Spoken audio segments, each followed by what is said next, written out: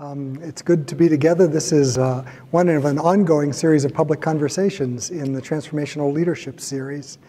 Tonight we are so pleased to welcome Professor Russell Jeung. Professor Jeung is a sociologist, a scholar of sociology of race and the sociology of religion and social movements. His current research examines the worldview of Chinese Americans, the most non-religious ethnic group in the United States, he writes.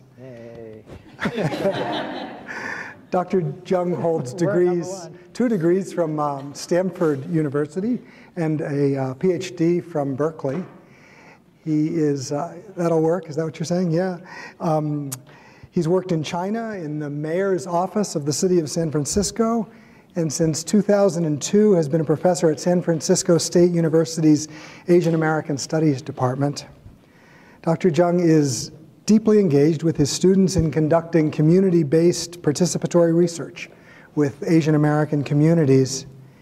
He's also served and lived in a low-income community in East Oakland, California for the past 3 decades. Reflections on some of those experiences are captured in the spiritual memoir, At Home in Exile, Finding Jesus Among My Ancestors and Refugee Neighbors. His most recent book, Family Sacrifices, The Worldviews and Ethics of Chinese Americans, provides new ways of understanding the growing number of religious nuns and considers how the American church may be in decline. Have you noticed that the American church may be in decline? And how a decolonized Asian American Christianity might lead the way for the church in exile to be made more faithful and more pure. We've had a great start to our Transformational Leadership class, and we've talked about our own exile and our own places of crossing over. And we're going to have a wonderful conversation tonight. Russell, we're so glad that you're here with us. Thank you, Bill. The title of the talk, at least, as the title of the conversation is Exilic Justice: What My Refugee Neighbors Taught Me About Shalom in the City. So my sense is you're going to talk a little bit, and then we're going to be in conversation together a little bit. Yeah, thanks, Bill. So if I can, I'd like to share a couple of stories with you to get the conversation rolling and to talk about my Asian American sense of social justice. And to start off, when I was flying out here to the East Coast, I had 4.5 hours, so I used that time because, you know, the coronavirus is really hot, right? And so I was reading every global news story about coronavirus and xenophobia. And so there were about 700 articles since it started, and I'm doing this content analysis. And so on the plane, I downloaded all those articles, and I was reading each of them, and I was coding them and identifying the type of xenophobic activity, where it came from, what was the source. And so I spent 4.5 hours doing this, and I'm typing it all in. And then when I got off the plane and then got to the hotel, I realized I didn't save it. And I lost 4.5 hours of work. And so I don't know if that's ever happened to you, to do all sorts of write a paper and then to lose it all. It's always better the second time, right? Yeah, but it's still painful. No. And I just feel like, I don't know, that sense of loss and regret and anger and frustration. And I got a bit of good news, but it didn't even make me feel better at the same time. And then I thought, oh, this must be how, you know, to lose your work is really frustrating. And then I thought about, like, coming to give this talk on exile. I was like, what would it be like to lose your life's work, right? What would it be like to spend all your time building up a family business or even building up your family to build a home and then to lose it? And how do you make sense of that? How do you lament and complain to God about that? How do you find meaning in that?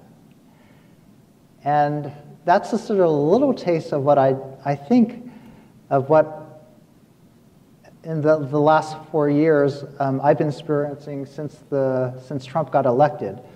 That the day I woke up, I realized this is not the America that I know. And now I'm in exile in my own home country.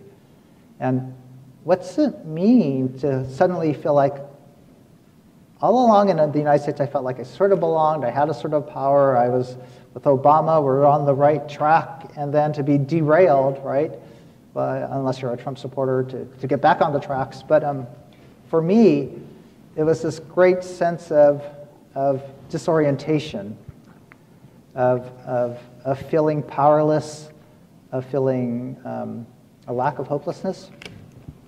And there's all this stuff going on now that makes me even more anxious in this time of exile. And so the first part is that this climate change just grieves me, and I ask for forgiveness for this generation and generations to come for what my generation did to the land and to the environment. And so that just sort of creates all this anxiety, right?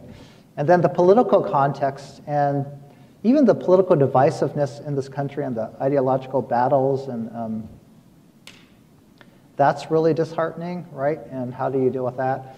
And there's all these sort of, you know, the Statue of Liberty says, give me your poor huddled masses, and there's all this mass stuff going on today, right? There's mass incarceration, and that's not just with African Americans, but it's the mass incarceration of families at the border, and people being detained.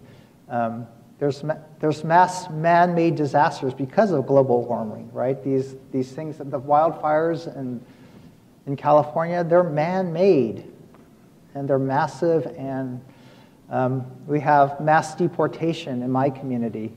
We have you have mass shootings all across the country. You have mass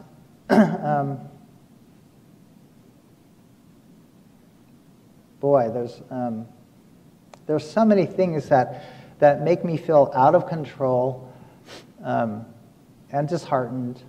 And then also to see the churches, at least in what I perceive like the American church, as being sort of complicit in creating these problems or being apathetic to these problems. And so that gives me a real sense of where's our hope? How do I see God in the midst of this? Right, so you're with me? Mm-hmm. Sorry to depress you guys. And I live in Oakland. Oh, that's the other thing. I live in Oakland, and where I'm living, there's mass displacement. And people, we work with refugees, and we used to have like 40 kids in our tutoring program, and 75% of those kids have had to move out because it's too expensive. So they've been massively displaced. They're like triple refugees, moving out of their home and then moving to the camps and then moving to the US, getting resettled, and now having to be unsettled again because they can't afford the Bay Area. The people I have known for 30 years, they've become homeless themselves. And so we have mass tent cities in my neighborhood, blocks and blocks of people living in tents. And that's the context in which I live. And for me, what I've learned, and actually where I find my hope, despite feeling exiled, are these other exiles that I'm surrounded by. The community that I've come to love and live, they're the ones who's teaching me how to have hope when you're powerless. And so being powerless and being displaced and being disoriented is sort of new for me, and that's my privilege of my education and my class and my generational status. But I think I could learn a lot more from my refugee neighbors who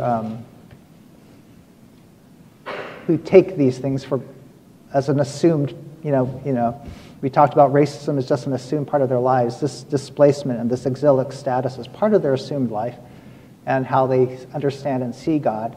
And so I learn a lot from them. And I'm going to share you some of the lessons I've learned from them quickly, I guess. So what happened, whereas I wanted to meet Jesus. I grew up in an evangelical setting, and I did all the right pietistic things. I prayed, I had devotions, I went to Sunday school, I did Bible studies. But I felt like I wanted to know Jesus in a deeper, different way, embodied way. And so at one point, I'm reading scriptures that said, blessed are the poor. And I went to, what's it mean? Why are the poor blessed, right? And it says, if you serve the least of these, you're serving me. And I go, well, what's that mean to actually meet Jesus in the midst of the poor? Or when Jesus told the rich young ruler, go sell everything and follow me, it wasn't this sort of like idea. Maybe he actually meant that to me literally, go sell everything and give to the poor and follow me. I thought, oh, is that the way to meet Jesus in a different way? And so I didn't sell everything and follow Jesus and give to the poor, but I thought I'd do it for 3 months. So it'd be like a test thing.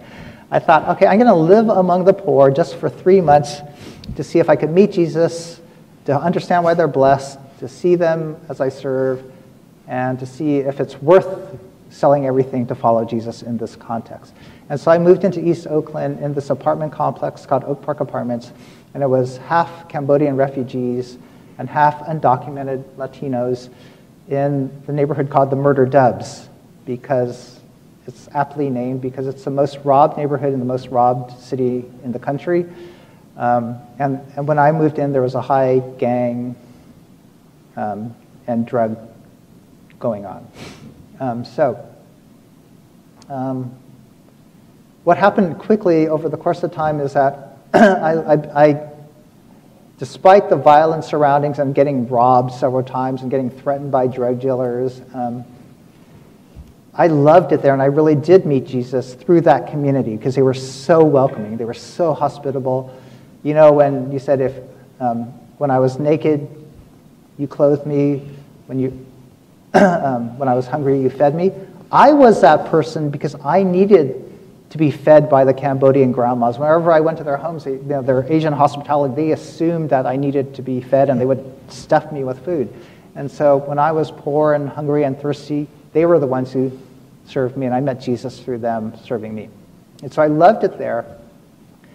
And so I could tell you stories about that sense of connection I had.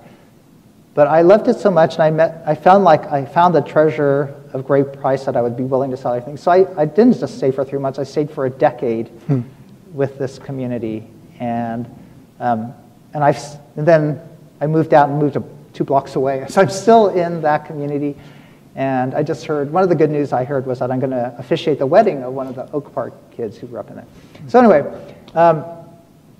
I'm living with this Cambodian Latino community. Over a period of time, we realized we're living in a slum, and our landlord wasn't going to do anything to make things better. So we organized our neighbors, and there's a whole big organizing effort that's really God-driven, because he actually unified the entire community and people stood up for their rights, right? And so the Oakland Tribune had a headline that said, shabby building forms unlikely coalition. And it was unlikely because it was Cambodians who don't speak English, working with Latinos who don't speak English, and a bunch of Christians living there who are like, what's this guy from Stanford living with these guys? And it was God who brought us together, and they all stood up to sue our landlord. And so we got 200 of our neighbors to sue. Wow. It was pretty remarkable. And then, but what happened was that our landlord was smart, and he declared bankruptcy. Right, so we had all these ups and downs, and then the city condemned our building, and we thought, oh, we destroyed our community. And that began our summer of prayer. We prayed a lot, and then God intervened again. And in bankruptcy court, usually the creditors are fighting to get over the money. And so the landlord owed money to the city because of all the city fines. He owed money to his Fannie Mae, his mortgage, and he owed the tenants who were suing him. And so usually those parties would be fighting, but we actually worked together. And the city attorney's name was Johnny Angel. And our landlord's name was Ken Evilsizer. So we had Johnny Angel versus Ken Evilsizer. And we go to bankruptcy court, and we actually win a settlement. And the headlines read, we won $1 million to spread among the community. But not only did we win $1 million, but we got him to sell to a nonprofit. And it became permanent affordable housing. We got these really good, the nonprofit consulted with another nonprofit that did a lot of participatory tenant planning, so the tenants helped plan the reconstruction of new Oak Park. And so we have a community garden, we have a tenant activity center, we have solar panels, we had ambient heating on the floor. And so before people were getting sick because of the dilapidated buildings, it was a clear case of environmental racism because we were all getting sick and the landlord was being negligent. Now it's like, you know, the American dream. Because everybody they went from living in 1-bedroom apartments to like 3-bedroom apartments that were HUD.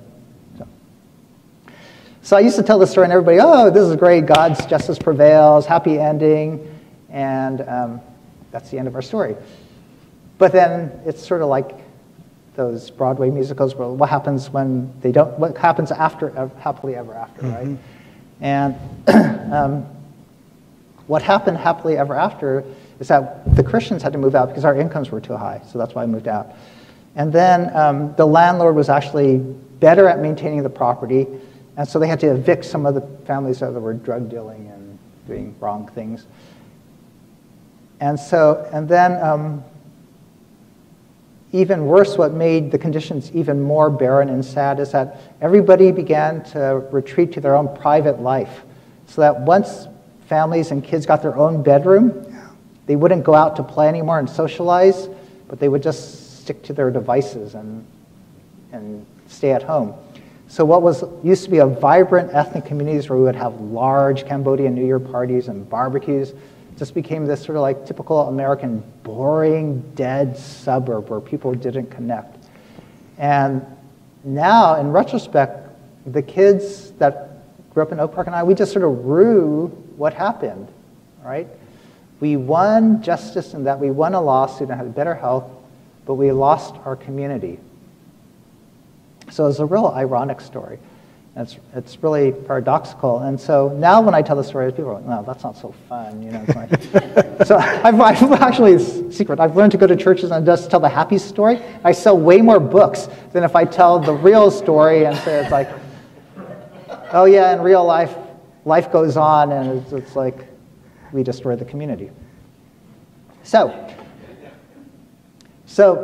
back then that really challenged me. I go, well, gee, can we ever secure justice, right? And in the bigger context, there's all these structural factors that are capitalism that are displacing people. Gentrification is just seems inevitable. School segregation, it's just sort of rational choices for middle-class people to take their kids out of the schools. And so, hang on, well, where's the hope? And so I'm going to quickly tell you 3 lessons I got from Jeremiah 29 as interpreted by my refugee neighbor, Bek Chom. And I'll show you a picture of him because he was a Cambodian elder in our community who was a healer. And let me show you his picture just so you get a sense of, he's my neighbor who taught me how to find hope and justice in the neighborhood.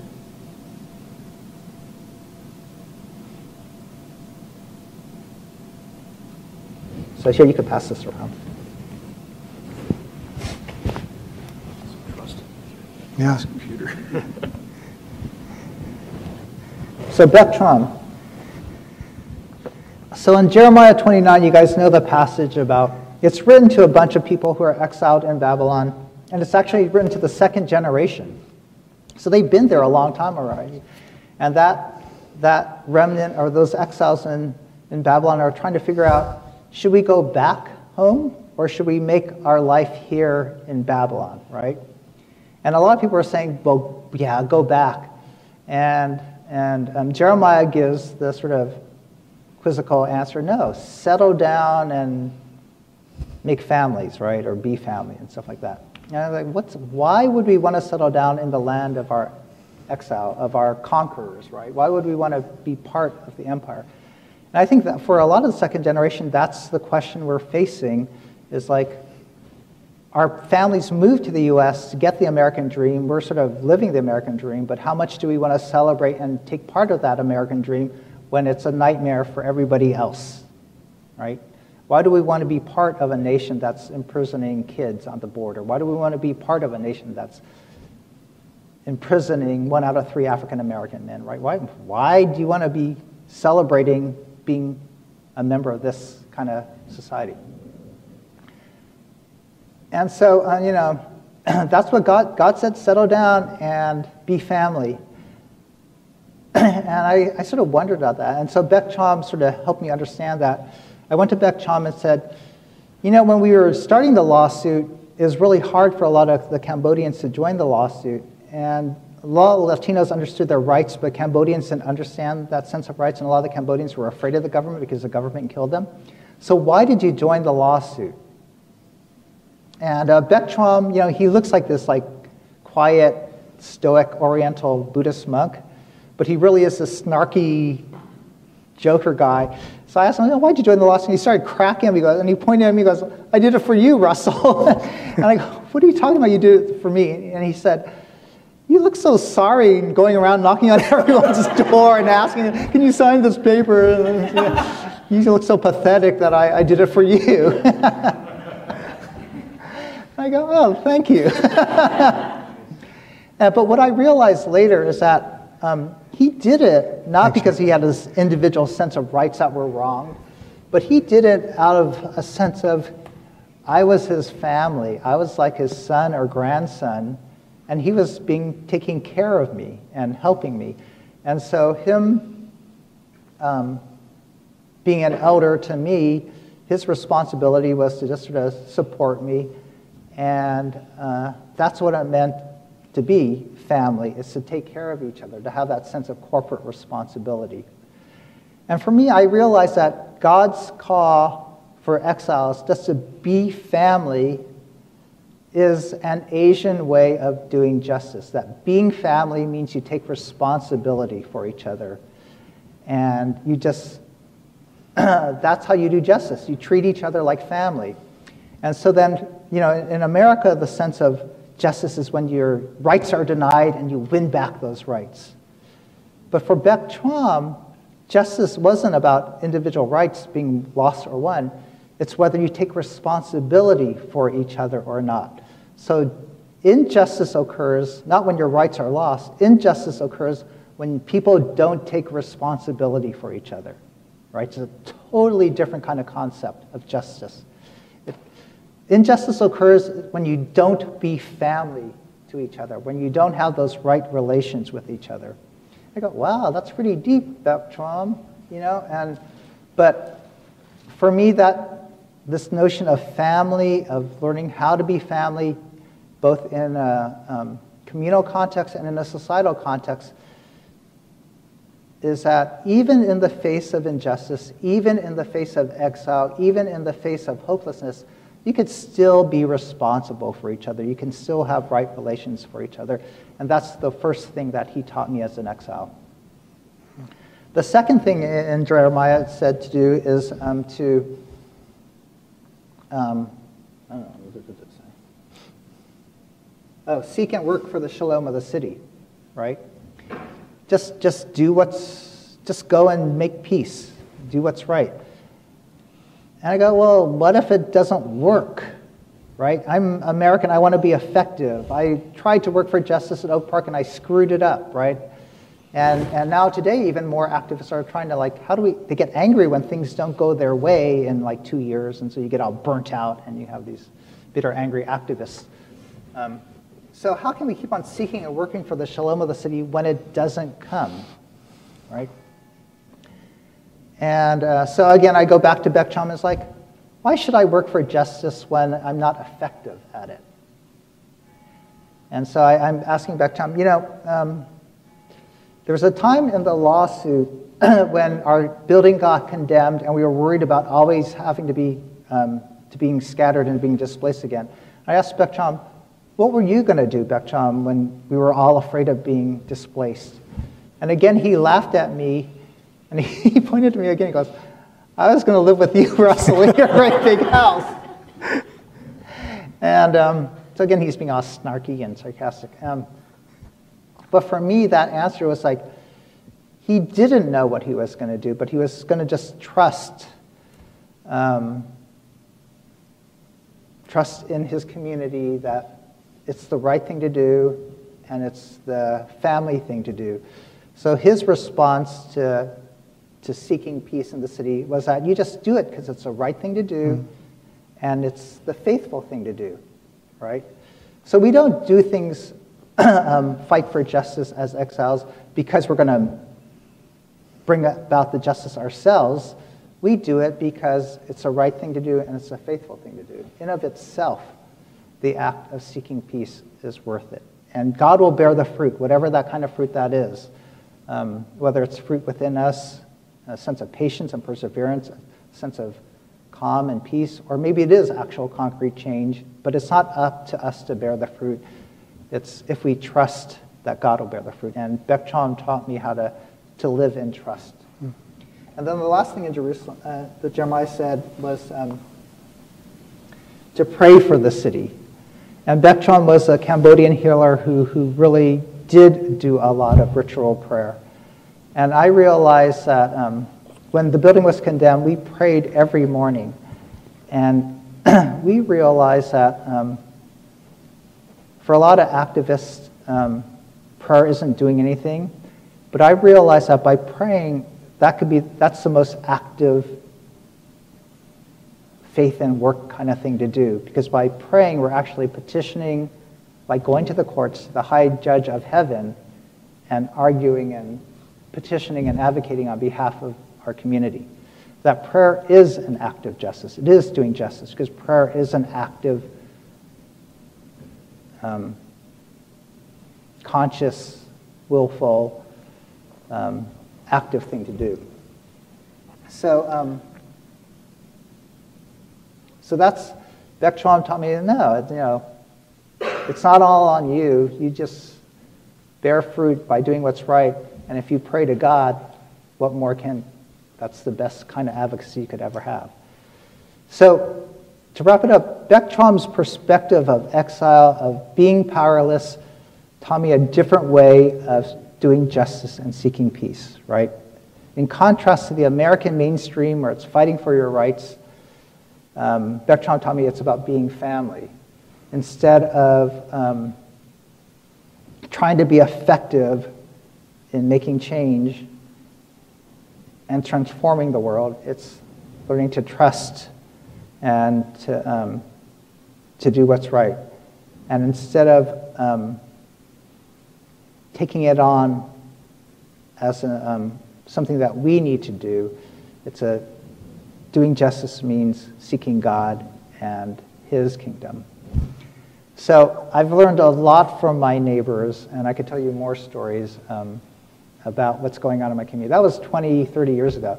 We continue to live in that neighborhood, and I continue, especially during this time of exile, of seeing the church decline, I still find hope in my neighbors. And we could talk more about now, along with refugees, we work with a lot of the unhoused neighbors, and how do they live in their day-to-day conditions of living outside? How do they find hope? And then more recently, we have a transitional shelter in our neighborhood for reentry prisoners from reentry? Prisoners in reentry? Anyway, a lot of the guys coming to our church are lifers. Post-incarceration, you mean? Yeah. So these lifers actually murdered people when they were kids and were sentenced to life, but eventually got paroled. And I'll tell you, let be a cliffhanger and tell you what I've learned from my lifer friends. So thanks for listening. Oh no, don't clap yet, because we're going to now be in conversation, and I hope that you're going to have some questions that you want to engage Russell about. So I'll just give you a minute to think about those. You invited our class this afternoon by way of self-introduction to talk about some places that, well, in our own family histories, where we cross national borders, where we really were in exile, mm-hmm. and what it meant for our family story to be in that place of exile. Mm-hmm. Why'd you do that?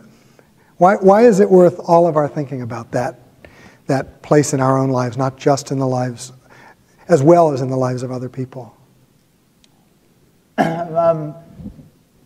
Why do we adopt an exilic identity? How would it be helpful? Again, I think it's useful because in the, if you feel out of sorts in this world with climate change or the political context, then you're in exile. You're displaced and deracinated and uprooted and unsettled. So you have to learn to live with that exilic feeling of displacement. I think it's also imperative for Christians because that's who we're called to be strangers and aliens in this world, right? We're pilgrims in this.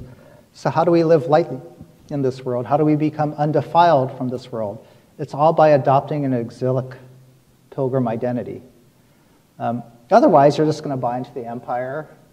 You're going to assimilate into the empire's values, the lies, its trappings. You're going to eat the food of the empire instead of trying to stay away from it, and then that food's going to poison you. And so I think understanding how we're exiles, foreigners to this world and citizens of heaven, that's a great identity to adopt. And so that's why we did this exercise, to recognize, yeah, we are sort of have some sense of that worldly exilic condition, and then what's the theological sense of that exilic condition is what we were trying to get at. Mm-hmm. And then actually, what I found in that class is as we shared our journeys of migration and story, we realized that we're all journeying together, right? That we're pilgrims, and that exilic community has power, that exilic community has support, and that exilic community provides hope. So, I don't know, there's lots of reasons. You could ask these guys. I think it's important to be exiled. Okay, and one last point is, African Americans developed a theology of liberation because that was their context coming out of slavery.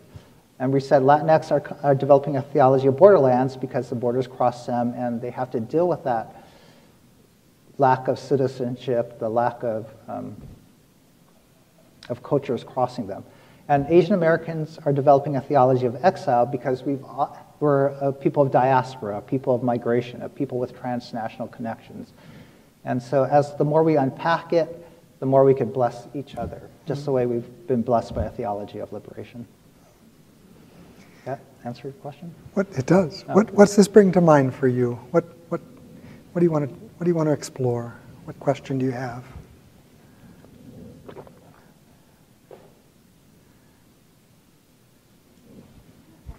I think the question is still forming, so it may not come out as clear and articulated. But I think that what I'm sensing a lot in this conversation and in this talk is like two different things that are coming up, which is exile and the immigrant and like being displaced from home, and yet also finding like belonging and family. And sometimes for me, those things seem like at odds with one another. And I think about the story of the community in apartment housing, of how you guys came together, and yet when it was transformed in different ways, that sense of community was also, there was a different kind of exile from the community became itself. Uh-huh. So I was just curious if you could like talk more about the tension of how those things feed into each other. Yeah, because I think about sometimes using the excuse of like trying to tend to my family's needs and therefore like weighing different priorities of investment, and yet, or like engaging in community activities and yet like seeing neglect of taking care of the immediate family and in those different situations. So I just was curious about, yeah, that tension. So you're talking about the tension between just maintaining your own family and your own self-care and then the broader community. And or I think the danger of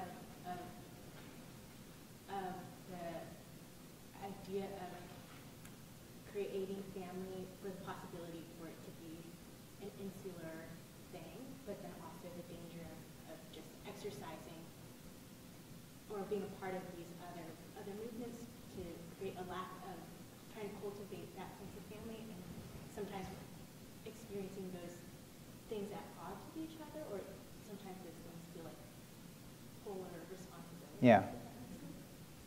Yeah, so we are sort of fractured and have divided loyalties, and it's hard to negotiate all these competing demands of different communities, and then the whole idea of what community looks like and what people expect from that community can vary. And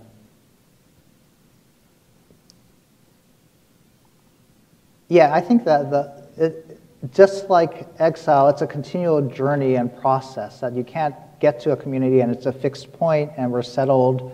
That's why we talked about being settled in our class. It's like, can you ever have a settled community, or is it always changing and moving, and how do we need to continually give to that community to give it life? We have to continually give to that family to keep it being a family. Or even we have to keep on home making, right? Because we talked about, where do we get our sense of home? Well, it's what we intentionally give to it and pray about. But I got to tell this one story about of solidarity that I like. So at one point, while I was living at Oak Park, the drug dealers stole my computer. And it really ticked me off. Because you just give it away. Huh? You just pass it around. Well, it was like a laptop, and they went through our window, and it wasn't a drug, it was like one of those runner, so it was a kid, right? He just snuck in. And the thing that burned to me even more is that I saw him every day, and because they'd always, the drug dealers were always at the entrance of and they're sitting on our cars, and so I'd glare at them, and they'd glare at me, and so, it was just really tense and stressful to live among your enemies. And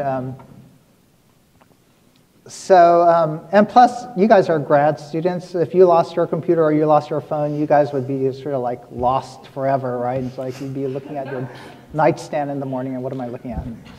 You'd be looking at your palm all the time. So I was really frustrated and angry. And then word on the street was that I could buy my computer back. And so I go, well, this is really cool. Not that I could buy my computer, but that I got actually a word on the street, right? Because that sounds so like 90s cool and hip. And it's like, yeah, I got a word on the street. And so, so the word on the street was that I could go to Roach, and Roach could get my computer back. And Roach was this guy living kitty corner to me, and he was living with George, convicted manslaughter. So it's just sort of fun living next to a guy named Roach. So I go to Roach, and I go, hey, word on the street is I could get my computer back. He goes, yeah, okay, I'll get it for you. And so then he comes back to me and says, yeah, get me this much amount of money, and we'll get your computer back. I go, this is sort of cool. This is like movies. So I call the police, right? And I say, hey, word on the street is I could get my computer back. And the police, like, they never have people contact them with good news. They never get to arrest anybody. So they said, we'll wire you, and then once we get the information, we'll arrest the guys. I go, ooh, this is even more fun, to be wired up.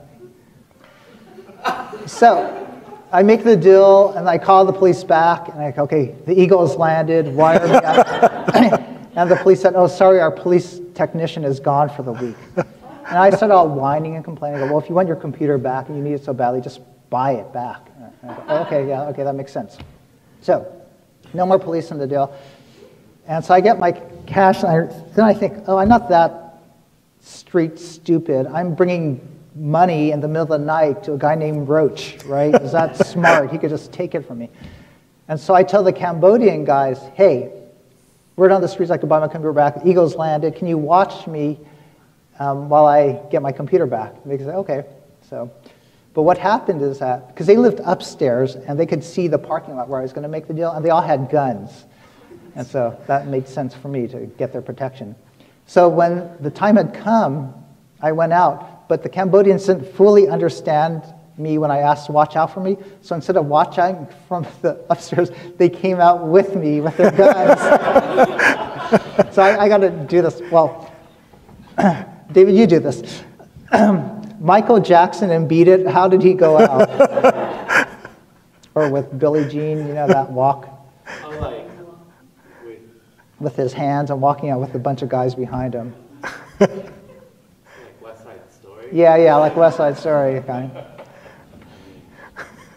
Yeah, exactly like that, yeah. So you can picture me, it's like a video where I'm walking out like this, and I had a bunch of guys walking out in slow motion behind me, walking out to meet Roach. And so, and then meanwhile, all the kids are going, hey, where are you going, Russell? And I go, get away from me, we're on the street, I could get... And then so finally Roach is on the... I'm leaning against my car, and I go, okay, where's my computer? And he goes, oh, sorry, I got fenced off already.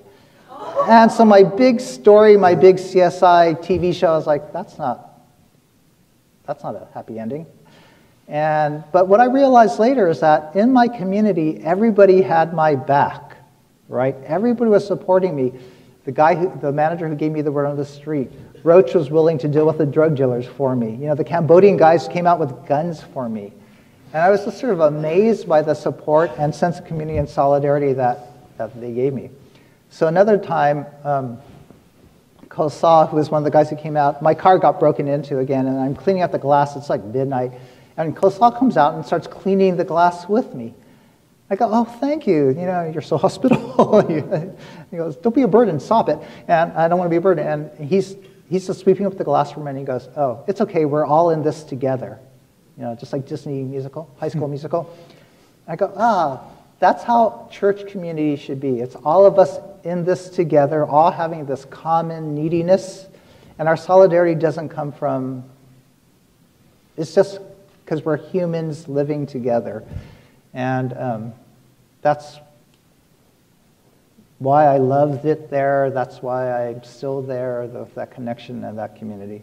And it's not always a super tight community. It's sort of fleeting and evanescent, but it's still there. And so those ties, all of us talked about the ties that make us, they gave me those ties that connected me. So you mentioned the word Asian a couple of times in your talk, but I don't see particularly what was Asian about the kith and kin supporting each other, the family notion, the responsibility, all this kind of thing. It seems to me fairly universal in the rest of the world. Maybe the kind of linear development in the US that militates against that kind of community. But I come from a village and everyone's happy with everyone else and we're all in it together.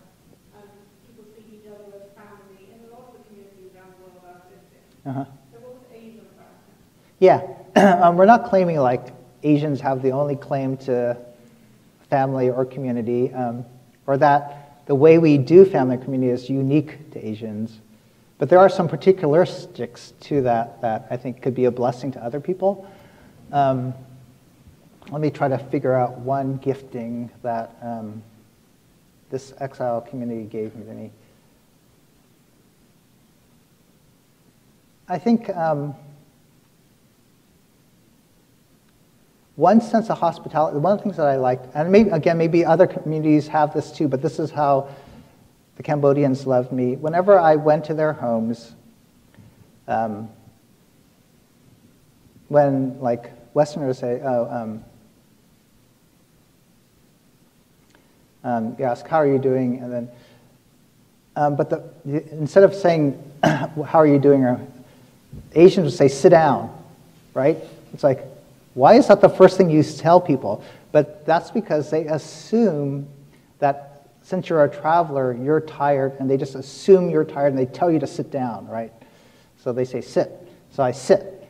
And then they bring me food and water. And it's not like, they don't ask you, do you want anything to drink? Would you like any food? They just give it to me, right? And so I get all this food. And it's because they assume my needs. You don't have to ask for it. You don't have to, you don't get questioned, what do you want? It's not about your wants and needs. It's the people taking assumption of your needs, right? And so they would feed me and serve me and tell me to sit, and I'd be sitting there forever just to be with them, right? And so that's how they were. And so later, one of the grandmas passed away, and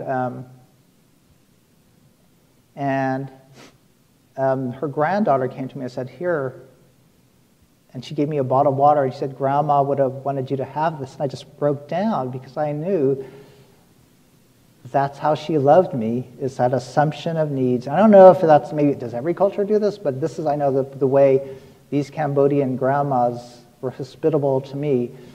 They assumed for me what I needed and anticipated my needs and loved me in that way. And so when the granddaughter said, here's the water, represented all that outpouring of that grandma's love. And yeah, I don't know if that's But in our group, a lot of the Asians talked about this Asian style of hospitality. That's foods. I mean, it's not, again, not unique to Asians, but it is a particular way and had particular meanings for us. And I have lots of other stories in the book about Asian love languages. So quickly, there's 5 love languages in that book, and they're supposed to be universal love languages. You know what it is? What those love languages are? Can you name some of them? Huh? Touch, gifts, yeah, amount of time. So there's 5 love languages like affirmation, service, gifts, time, and then there's always that ethnic love languages like I'll feed you adobo, right? Or I'll cook you adobo. That's my gift of love. Yeah. So anyway, I think that there are those love languages, but there's 2 like Asian love languages that I think are pretty universal among Asians, and one is food, that Asians express their love through food, right? And that's why Asians ask, have you eaten yet? And then when you go away to college, they'll send you away with a rice cooker and 20 pounds of rice, and because that's how they show their love in one way is food, right? The second way is by sacrifice. Parents, and this is the diasporic exilic thing, is like, you ask, how do you find meaning in your suffering? And most first generations say, it's for my children, right? It's for the sake of my kids that I migrate, and I endure and I persevere, I'm resilient, and I keep on working despite my own sufferings, despite my own downward mobility, because it's for the second generation. And so we see sacrifice as the ultimate act of love. And so those are the Asian love languages, sacrificing for others and feeding others. And really, that helps us understand communion and the cross, right? Those are the love languages of God. He's going to give us a banquet. He sacrificed himself. And so I think the Asian love languages that nobody ever talks about in the 5 love languages, these 2 Asian love languages are how God loves us. And I think we understand God's love in that way. It's like, ooh, God's feeding me again. Thank you. You know, God's giving me a party. Thank you. God's sacrificing himself, just like Mom. Another question. But good question, yeah. You mentioned in your story earlier that the community obtained justice basically lost a sense of like deeper community. Can you speculate how you think that movements of justice can obtain justice but also maintain like cohesion and community afterwards? And I don't know if it's just a function of the fact that like this building was built in a specific way, or is it like something, I don't know, deeper? Yeah, I hate that question. Everybody always asks me, in retrospect, in hindsight, what would you have done? I go, who knows what I would have done, and how do you make things better? Yeah,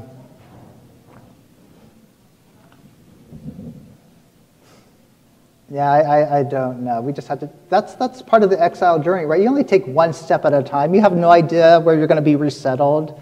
You're just trying to make it day by day.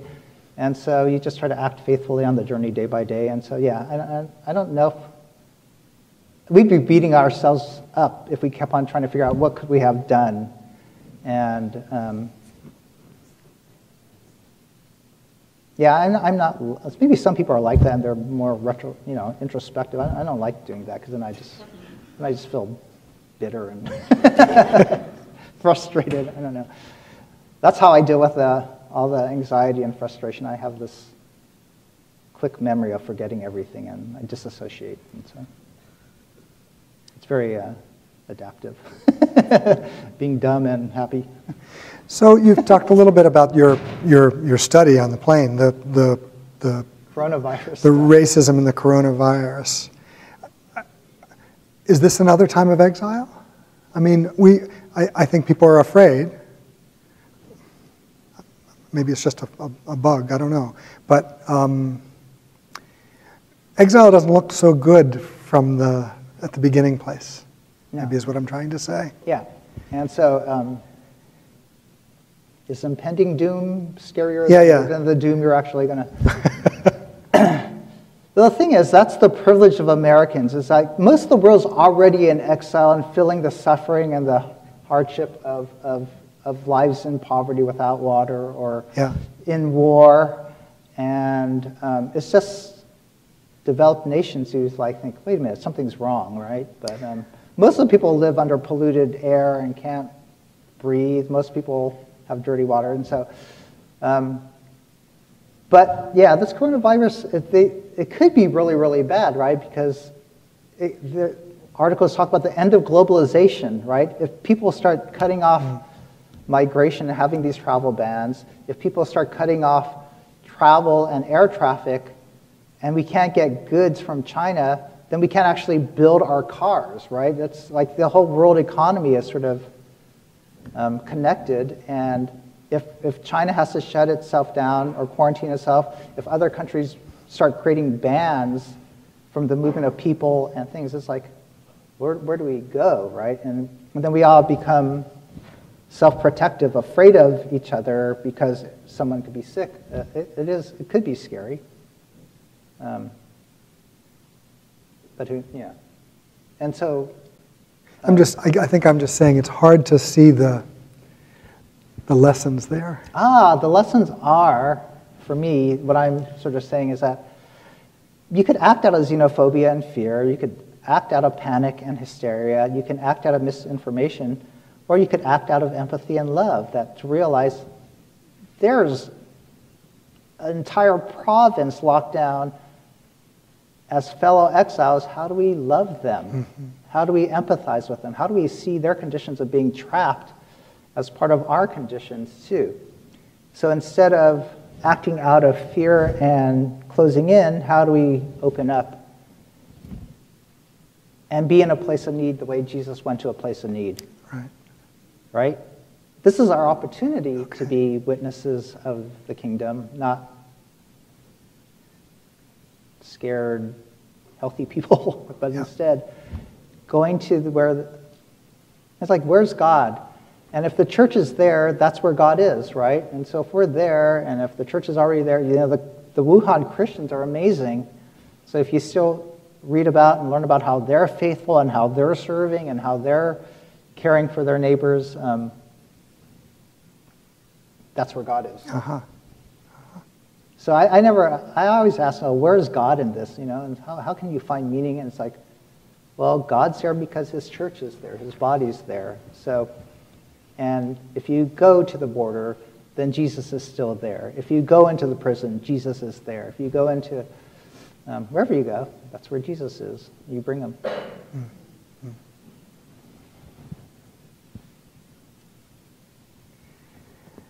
I think we're going to close the evening by that feeding of one another, but it's going to be